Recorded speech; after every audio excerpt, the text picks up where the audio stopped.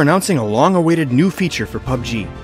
For the first time ever, players will be able to show their skill and climb the rankings through competitive play during ranked seasons.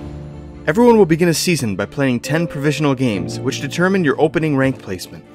To improve your rank from there, you will need to earn rank points, or RP, which are awarded based on your performance in each match. Ranks are divided into 8 tiers, which are based on your overall RP score.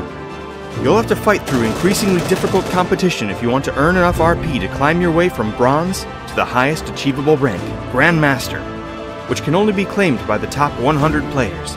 Each different queue type will have its own rankings, meaning that RP for solo games will be earned independent of duo or squad games in both FPP and TPP.